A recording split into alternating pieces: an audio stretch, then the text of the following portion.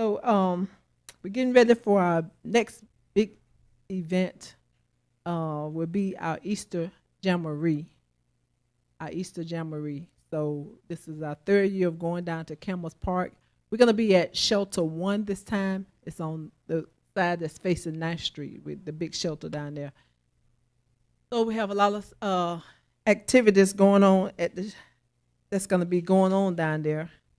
We have rented, New Beginnings has rented the space, but we have other vendors that's gonna be there. ICARE will be there. A group called Pioneer Medical Group is gonna be there.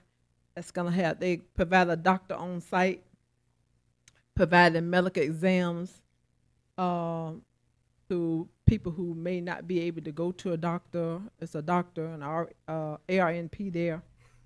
Thomas Speech and Hearing Testing is going to be there. Metropolitan Ministries will be there. They're going to provide ID and birth certification assistance if you need that.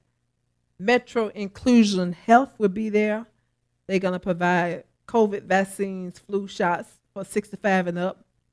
Epic Impact Health going to provide HIV testing and intake patient. The Big Red Bus will be there.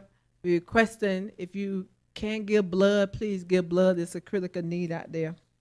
They're going to have free haircuts from Godly Cuts, Melona Healthcare Insurance, senior kidney healthcare, and free narcan opioid prevention. That's a big epidemic out there of this of that situation.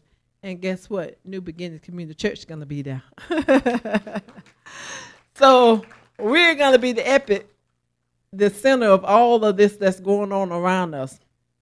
We're going to have some amazing testimonies. They're going to hear the gospel. They're going to have opportunity to get prayed for, accept Jesus as their Lord and Savior. And we're going to do registration for these people that come. They're going to, we need register so we can follow up. And we have a lot to prepare for. We pretty much need many hands on deck as possible. So at the end of the service, we're going to have Sister Tiffany back there. Wave your hand. Our new usher. She's going to have a sign-up sheet if you know what you want to do. Some of the things that we need, a setup crew. They'll be getting the tables and chairs set up for the overflow. If you want to do help with the kids, we're going to provide kids games, arts and crafts. We need a cleanup crew because we want to leave the place like we found it. And we're going to need decorations. If you want to be, we need a prayer team. We're going to have a prayer tent set up, and we're gonna be praying for people. That's our main goal there. Yeah, all this other stuff is just extra. That's our main goal. For the registration, you're going to have opportunity to win Easter baskets, and we have some samples up here.